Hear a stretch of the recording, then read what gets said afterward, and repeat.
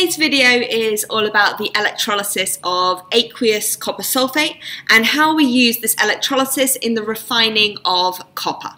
Let's check out what happens in the standard electrolysis of aqueous copper sulfate. So here's my setup of my electrolysis with copper sulfate as my electrolyte, and the ions that are present in this are your copper 2+ and your sulfate ions, as well as the H+ and the OH- that come from the water. So in this particular case, I'm using graphite electrodes, which means that they're completely inert and they're not going to take part in the electrolysis. They're completely unreactive. Let's have a look at what happens at the cathode. At the cathode here, I've got two possibilities because both the Cu2+ and the H+ will be attracted there, and at the anode, the SO4 and the OH- would be attracted there. So at the cathode, between these two, the copper is lower reactivity than the hydrogen. So that means that the copper will end up being discharged, will end up being reduced. So you end up with copper 2+ picking up 2 electrons to become copper.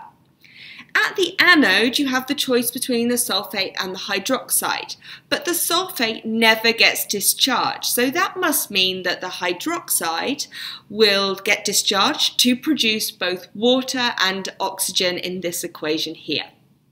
Another example that you need to be aware of is what happens when you have copper electrodes being used instead of the graphite electrodes. So that's exactly the same as what we've got here. The ions are exactly the same as before, the copper, the sulfate, the hydrogen and the hydroxide, all present just like before.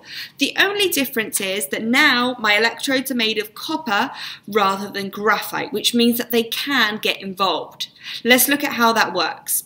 So at the cathode, I've still got the Cu2+ and the H+, and the Cu2+ still gets reduced to make copper, meaning that that cathode is going to get bigger in size as the copper coats it with more and more layers of copper.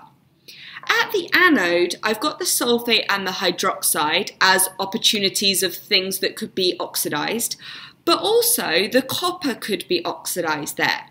Now, because the copper is more easily oxidized than either of the sulfate or the hydroxide, the copper is actually oxidized preferentially, which means that the copper metal can turn into copper ions and electrons. This means that the electrode donates copper into copper metal in the solution, and then at the cathode it can get picked up to turn back into copper metal again. You may be thinking, what's the point in this? You're just moving the copper from one place to the other. So let's have a look at it in the example of copper refining. This is how we purify copper. So at the anode, what I've got is a piece of copper ore, which is just rock that contains enough copper that it's worth extracting the copper from it. At the cathode is a really thin strip of pure copper metal.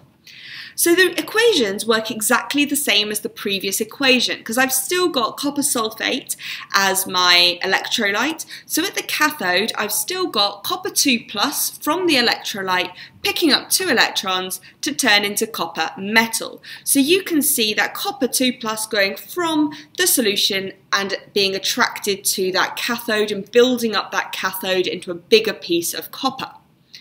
At the anode, however, you've got the copper turning into copper 2+ and 2 electrons.